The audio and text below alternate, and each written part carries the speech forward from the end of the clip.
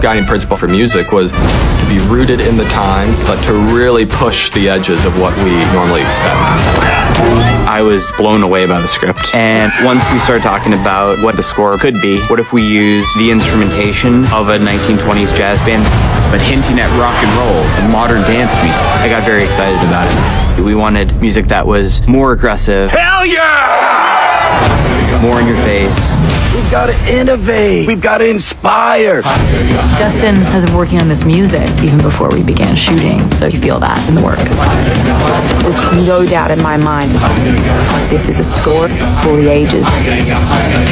Justin's music gives me chills. It's really, really beautiful. So we want to build plateau, build plateau, build plateau. To get to play some of the songs brilliantly composed by Justin. You got those cameras pointed in the wrong direction. I mean, it was really cool.